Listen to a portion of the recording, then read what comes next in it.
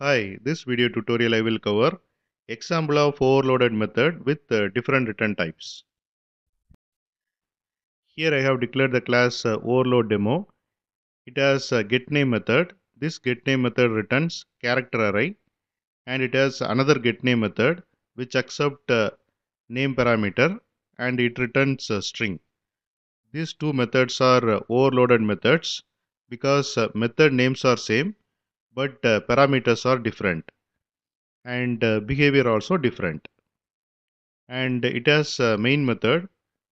I am running this program in debug mode.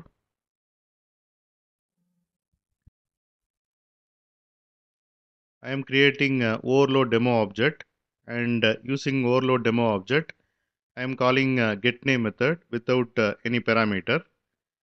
Then I am calling getName method with name parameter.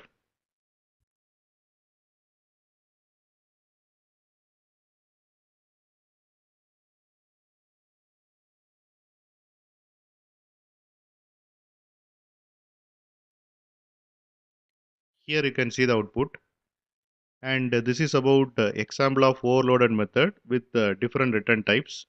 And thanks for watching.